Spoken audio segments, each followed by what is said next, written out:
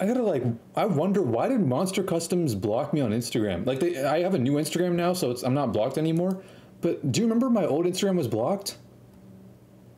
I think.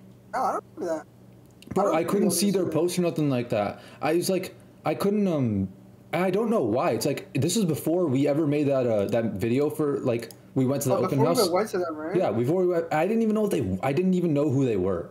Like when we went to That's- the open house, that was the first time I ever even heard about them. You try to look them up and they're blocked. Yeah, trying to like see the video and stuff. They're like- I can't they're see like- it. They're like, you know what? You know what? Fuck this guy especially.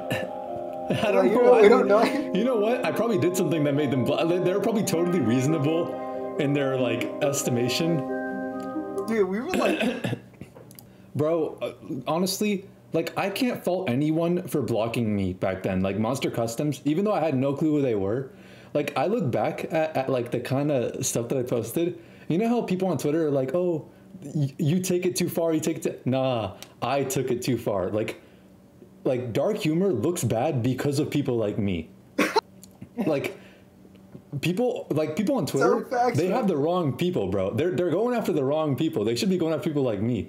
Literally last week, I was like, I'm not even joking. I need to like I'm still not fully rehabilitated yet, bro. Because literally last week I was talking to like this like group of people, and this one girl there was talking. She had like a speech impediment, and I didn't know that. hold on, dude. Hold I on. didn't know that. And I was like, bro, why can you like barely talk? You can only get like 2 words out. And she's like, actually, I have a What? speech impediment. I had to take speech therapy for 3 years.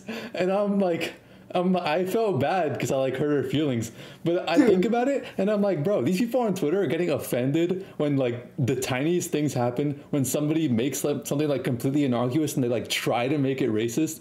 But it's like, nah, they should be going after me. Like they're looking for me. The person they're looking for to cancel, that's me. I'm right here. And they're going after the wrong people this whole time. So like honestly, Monster Customs probably banned me for like a totally valid reason, and like I totally get it.